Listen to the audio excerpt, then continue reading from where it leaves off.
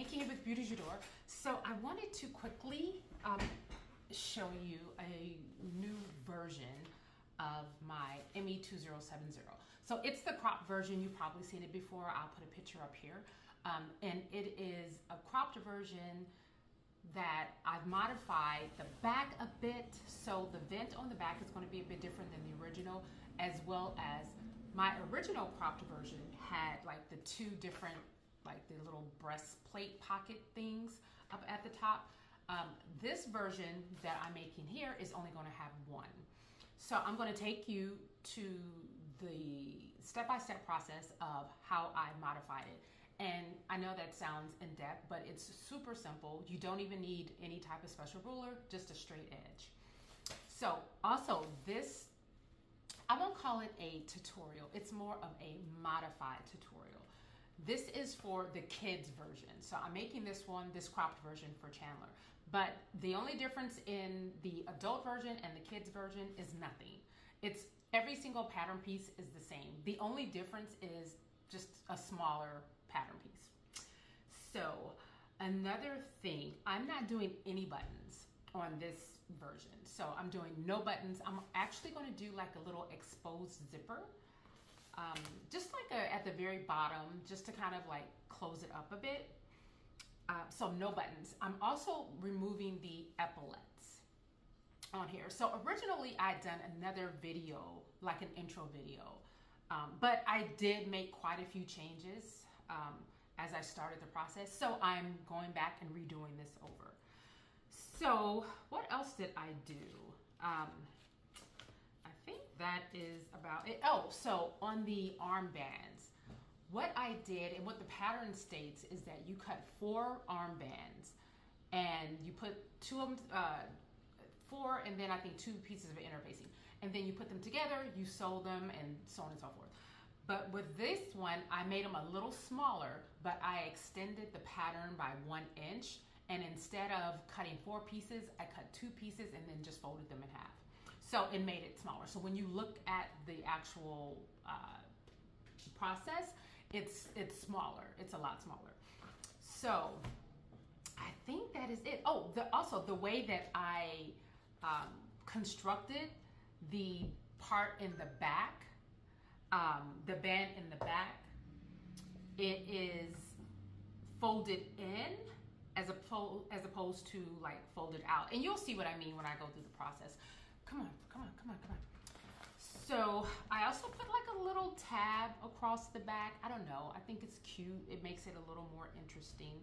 So Chandler has been talking about she wants a denim jacket. Now I am in the process of making like a super cool kid gym.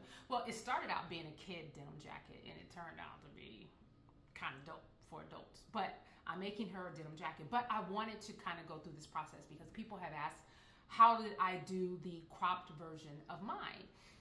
And so yes, so that's why I'm doing this.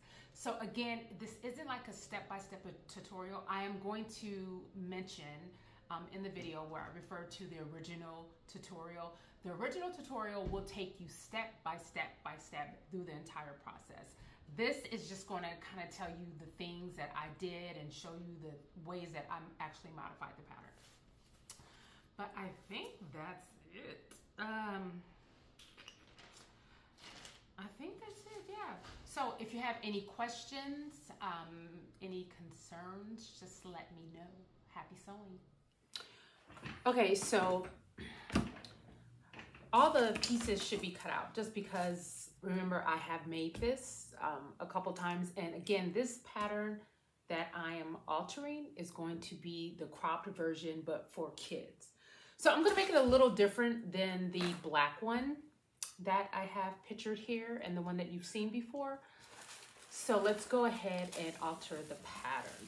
And again, there's not many pieces or big alterations that you need to do with the actual pattern. And I know I say this often, but just look at these patterns as just kind of a blueprint. And you can change whatever you want. You can make it as long or as short as you want. So if you've made this already, then you know, or you should know where you want it cropped, if you want it cropped. If not, what you want to do is go from the underarm here down. So kind of place the pattern in front of you and just kind of see where you think you want the length taken off at and how far you want to crop. Keep in mind that you are going to need a little extra for seam allowance as well as when you hem it. So I kind of looked at the one that I made for her before, and I think I went down.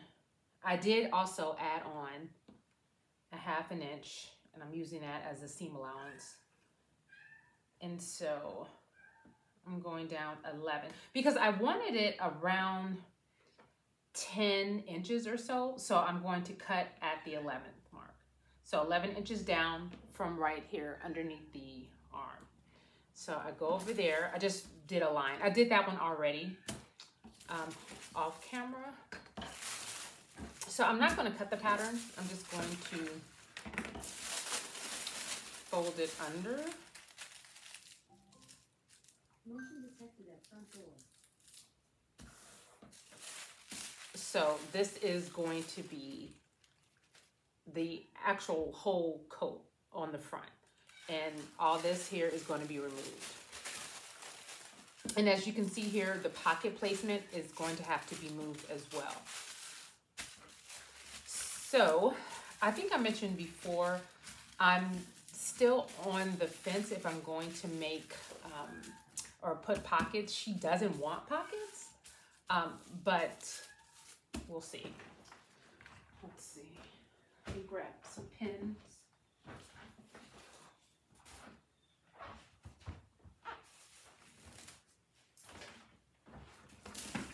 And just go ahead and pin this up so that it's out of the way.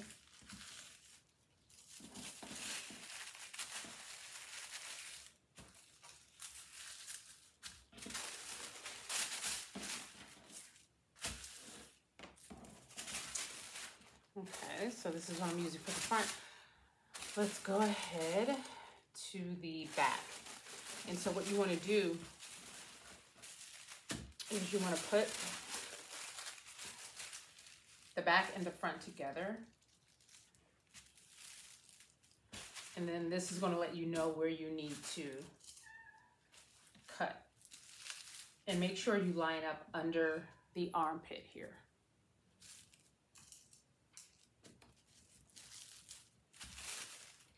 And then you can kind of see through here. And make sure you have a straight line. And then mark that. And do the same thing. Just kind of roll this up to keep it out of the way.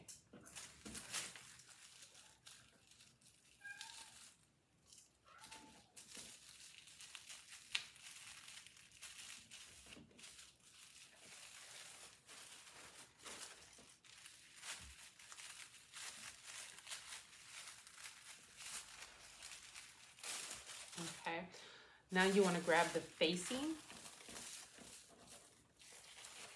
and do the same thing. But now you want to line this up with the facing.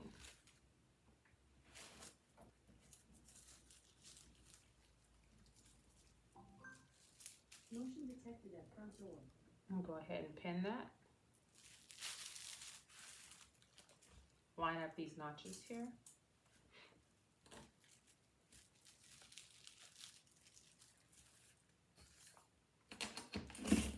Take your straight edge.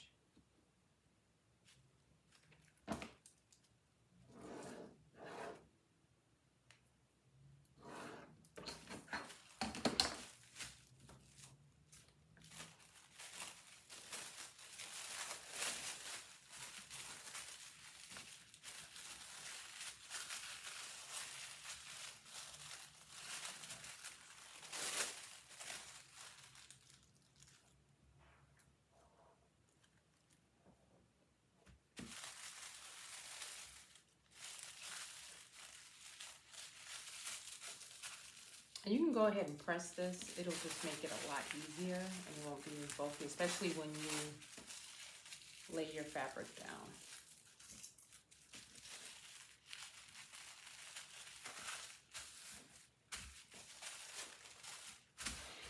Okay, so I mentioned that I'm not sure about the pockets yet, but in the event that I do, I'm going to figure out where I want my pocket placement.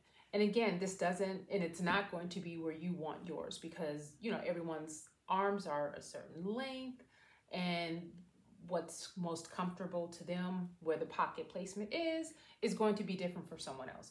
So you can put it up to you, up to your chest, and then just kind of feel to where you think the pocket placement will be. Now, it is a crop jacket, so to be completely honest, the pockets aren't necessarily to, you know, keep you warm.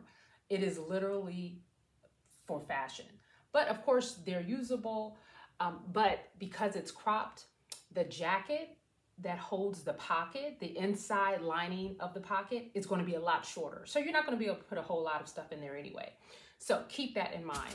So where I'm going to place this was the original. This is a size 10. So this would be where the original pocket would sit. I'm going to move this one up a bit. I think I'm going to move it over here. And I'm going to do the same dimensions. So in terms of constructing the pocket, refer to the original video and it will take you step by step on how to do a well pocket. But in terms of placement, I'm going to move the pocket. Let's see, because I think I'm going to do just one button here.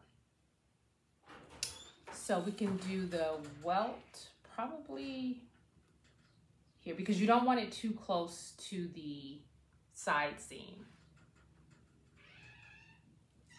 So I'm going to put it right here.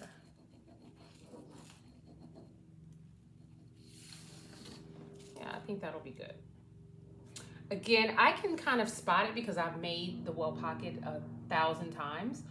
But what you want to do is just take,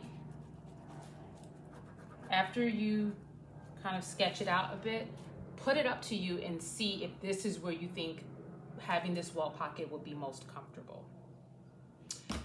Let's see, and I think that's the only changes. Well, the front lining and the back lining. We can go ahead and do that now. But again, the only difference is we're just going to be taking off the length.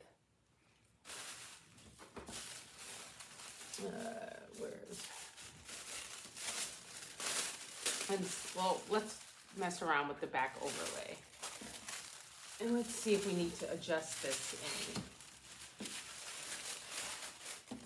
So the way I'm going to do the overlay is going to be a little different, but in terms of altering the pattern, you don't need to do any of that. So we'll keep the overlay the same. It's just that when I put it on the back, I'm going to put it on a little different. Let's see. So I also am uncertain if I'm going to do pockets, or I'm sorry, if I'm going to do buttons, or if I'm going to do a zipper. So I'll probably just wait for that because Chandler definitely wants a zipper. I don't know why, because I know she's not even going to use the zipper, but she definitely wants a zipper. So let's just go ahead and do this. We have the sleeve. We don't need to alter anything on the sleeve. We have the epaulette, which is going to go on the shoulders. We're not going to do anything with these.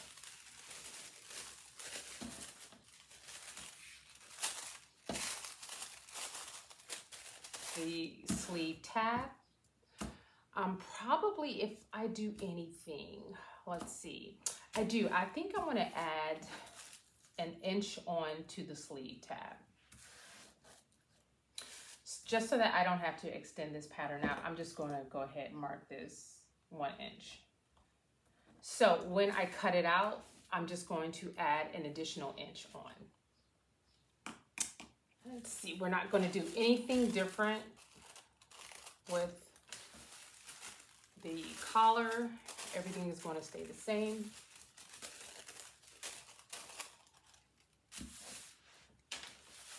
So I am going to do the pockets.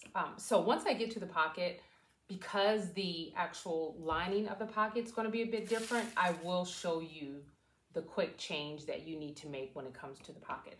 So don't cut out yet your pocket lining. Yeah, don't cut that out just because it's going to have to be a bit shorter. And of course, this is the belt that you will not need. All right, so go ahead and cut the pieces out. And we'll go ahead and get started. I think that should be it. If there's any other changes that I can think of as I'm going through this, I'll pop in and let you know. But I'm gonna go ahead and cut my pattern pieces out, and I'm using this denim. And it's just some leftover denim that I had. It's actually the denim that I used for my jeans. So yeah, so hopefully she likes this color. I don't know if I'm gonna use this side or this side. I'm not sure yet. But anyway, be right back. Okay, so in terms of the welt pocket, I had Chandler, I had her put this up to her just to kind of see where it's comfortable for her. So she did want her pocket changed. So I moved it up a bit. And now what you want to do is take the pocket piece and the pocket facing, and you want to just put it here, kind of pin it, and you put this one right on top. I'll just stick a pin in there. So as you can see, if you just leave it like this, it will, it'll just be bulky. It'll add bulk to it. So what I'm going to do is just kind of like follow this line. Let me grab something really quick.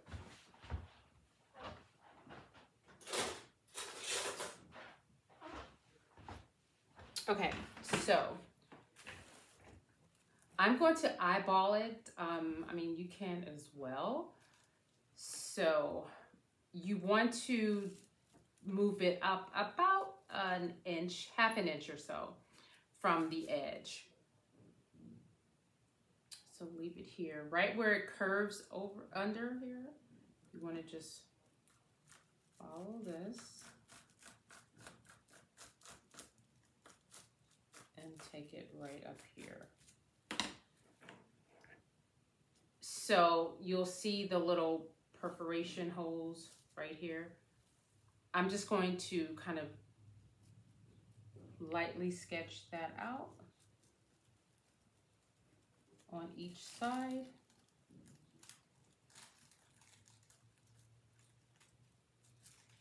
And then fold it under. And that's the size of my pocket facing and pocket lining. That way, when you go to stitch it, it'll be out of the way. Very simple.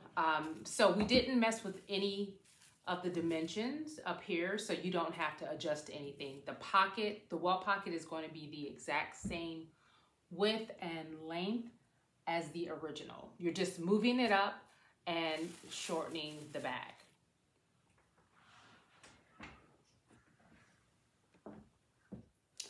Okay, so I have the fabric cut out. Now we want to go ahead and cut the lining out.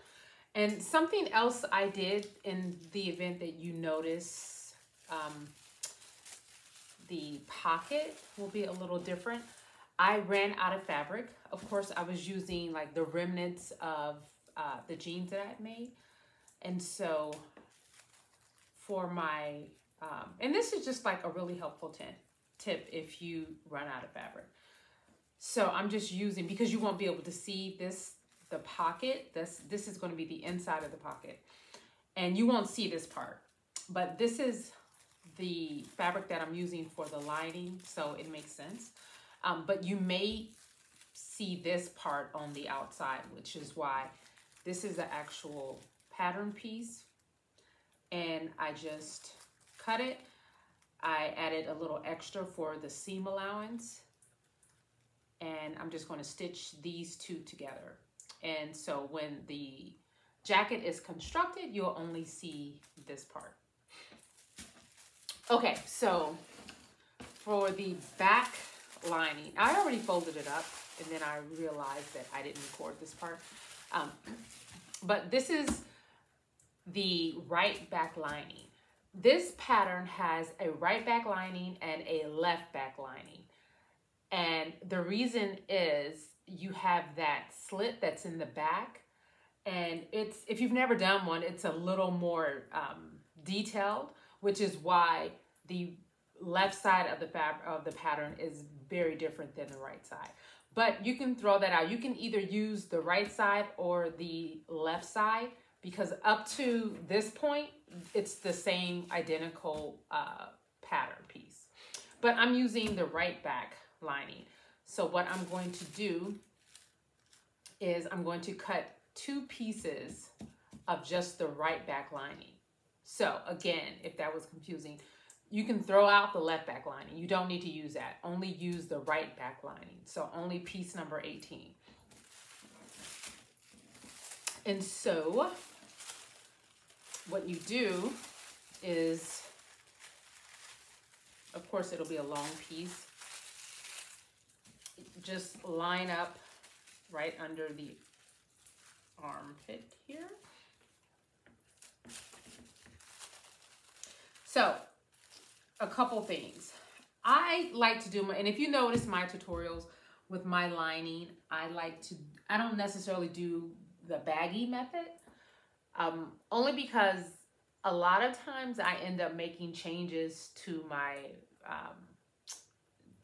garment after I've made it, and especially for Chandler stuff. So I don't do the baggy because I usually end up taking it out, taking some of the seam allowance out so that she can wear it longer. So if you're doing that, you want to line this up here, and then you want to go up 1 inch. So you want to go up about 1 inch. So you want it to be 1 inch shorter than your actual fabric here. But I'm not doing it that way, so I'm just going to do it and match them up so that they'll be the same length.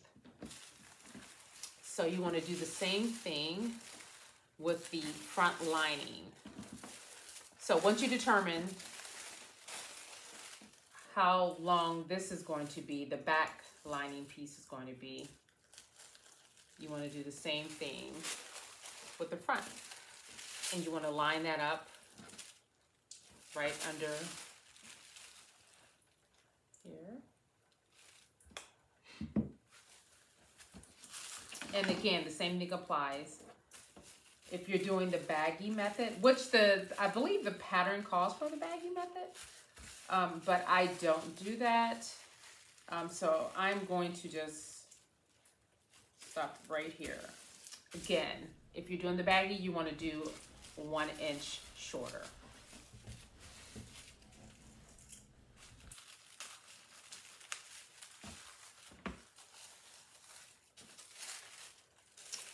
And I do believe that is it. Let's see. Yeah, there's only the 2 lining pieces. So I'm going to go ahead and cut these 2 pieces out as well. Okay, so we have the lining and the actual fabric all cut out, all the markings. And again, some of the only changes that we're making is the position of the pocket. We're going to change the back, the little plate part. What is this back called? There's an actual name for it. Overlay. They're calling it the back overlay. And instead of the 2 overlays in the front, I'm just going to do 1 for this pattern. And honestly, a lot of it has to do with the fact that I'm using this fabric that I literally have just like pieces of it. So I'm like stitching this stuff together. Okay, so for this back overlay, yours will not have a seam down the middle. Mine does because, again, I ran out of fabric. So I had to end up cutting 2 pieces as opposed to cutting on the fold. But I accounted for the extra fabric from cutting, from not having it on the fold and the seam allowance. So don't worry about that. You won't see it anyway in the actual design. So what you're going to do with the back here is you have your markings here. So with the original pattern, this part was kind of like this. But we're not doing that. We're going to fold it inward. So mine is going to be a little easier because I have this seam down here. But you just want to see where this marking is and fold it over to the center. So prior to getting started, you might want to just find your center. So just fold it, and this will be your center. Just kind of stick a pin in where your center is. So you're going to take where this line here and then move it over to where your center meets. And then go ahead and pin this. And then do the other side the same way. Find your marking, fold it over to the center.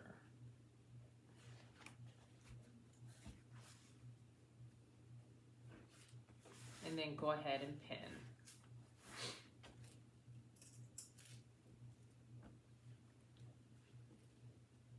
Now base stitch this in place.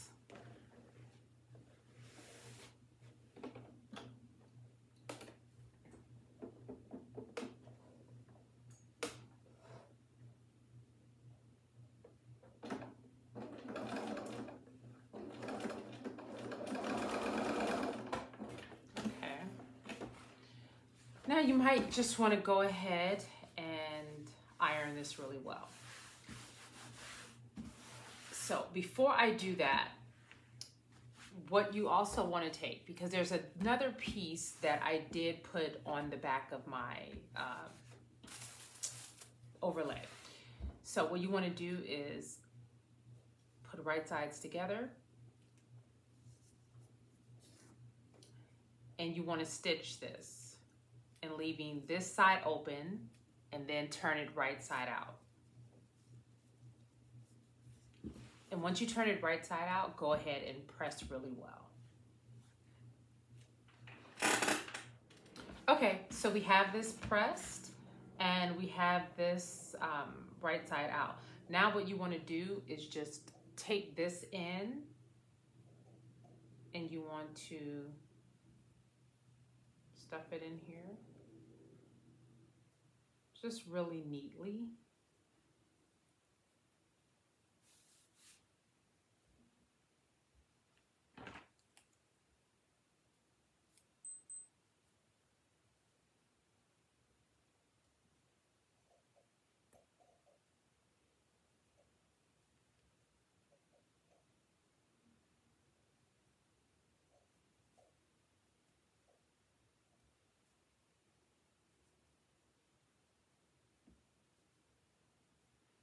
All right, so once you do that,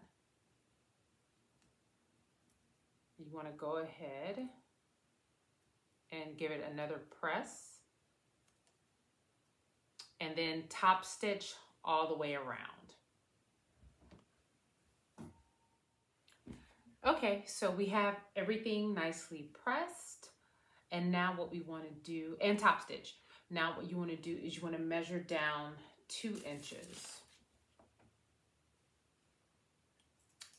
And at that point, you want to place this right at the 2-inch mark. And you want to place it evenly across the back. And then go ahead and pin.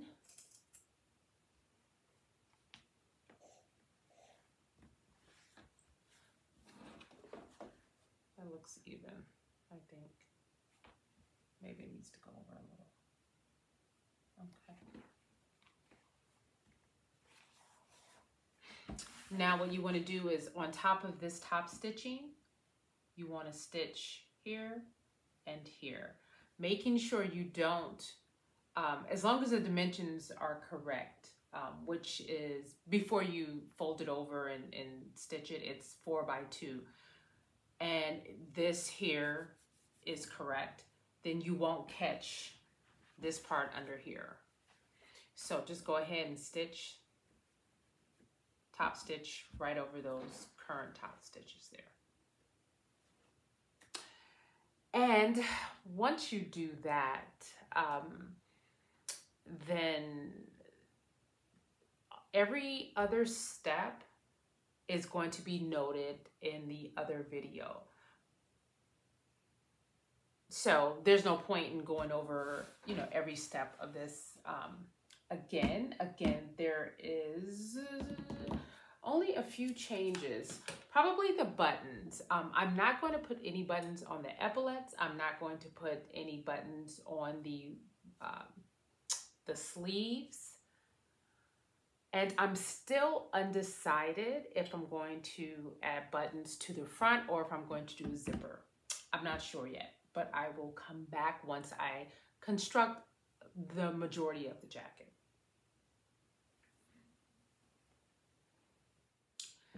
Okay, so we have everything constructed, and I will just briefly go over some of the changes, even changes that I made as I was going through the process. So we'll start with on the hack that I done for the adult cropped trench. I did 2 of these, one on each side. I decided only to do one on this side. I removed the epaulets because Chandler wanted she wanted her complete name on the jacket, and I was like, nope. So we ended up doing just a C. So I wanted to remove the epaulets. I didn't want, it just felt like it was too much. So we did that. Also with the armbands. So the actual pattern, and you can probably see it here, it calls to cut 4 pieces of the armbands here. Instead of cutting 4, what I did was I cut 2 and I added 1 inch to it. And I folded it in half, interfaced it and then folded in half. So I did that, and again, I left off the buttons. I left off buttons everywhere. I also ended up still putting this on the back. And of course, I lined it in this super cute little embroidered fabric that I just had in my stash. It's really cute though. So what I'm going to do, and I also ended up using this as as a little facing. It makes it cute, and if it flops up, you can see that, you know, I faced it with this as well. All right, so I am going to close this with a zipper. And I'm going to do just like a little exposed zipper. So she did try it on and she liked it without anything on it. Do I have something on here? Without any type of closure. But she did want the option to be able to zip it up. And because this is such a hard fabric, I know she would have a difficult time trying to button it. So we're going to just do this really quick. So I'm only going to do the zipper up to, let's see, probably up to this point. Let's see, you want to make sure at the bottom it's going to sit nice and flush. And I already marked it. So I have these little markings just because I put it on her just to see where we made, where we need to make the zipper sit. All right, so we're just going to put this here. How far? That's a little far over.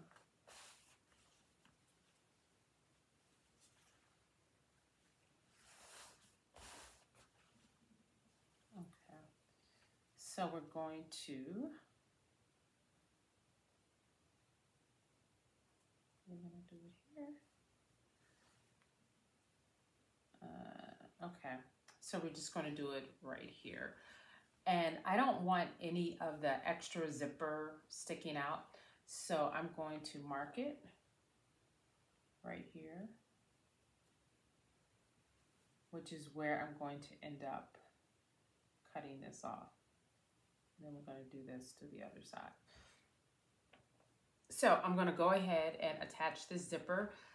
So the left side of the zipper is going to be attached to this side, and this side is going to be attached here. I'm going to do 2 rows of stitching just so that it's a nice secure zipper, and I'm going to do the same thing on the other side as well.